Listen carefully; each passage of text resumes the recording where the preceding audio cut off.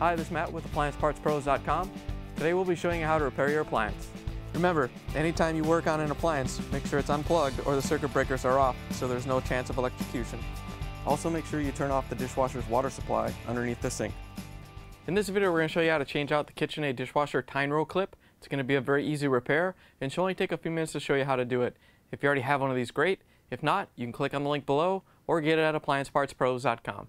When you open up the package, you're going to get the new Tine Row Clip. The Tine Row Clip attaches to the rack and it's what holds the tine rows in the up position. The main reason you'd be changing them is if they're damaged and the tine rows are not staying up. First thing we have to do is open up the dishwasher door so we can access the part. Now we can pull out the upper dish rack. To change out the Tine Row Clip, you want to push the tine row down and then push on the clip to release it from the rack. Once you have it released, you can lift up on it. Once you have it off the rack, all you have to do is snap it off the tine row.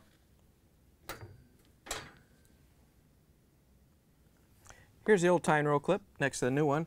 If you already have one of these, great. If not, you can get it at AppliancePartsPros.com. To get the new Tine Row Clip on, you want to lift up the tine row, and then you can slide the clip down the tine row and snap it into place on the bottom. Once you have it on, then you can rotate it down and snap it onto the rack.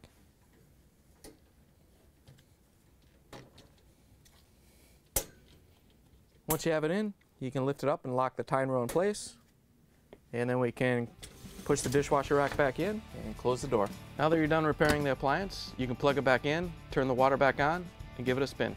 Thanks for joining us for another successful repair brought to you by AppliancePartsPros.com. Check out our other repair videos on our site, Facebook, and YouTube.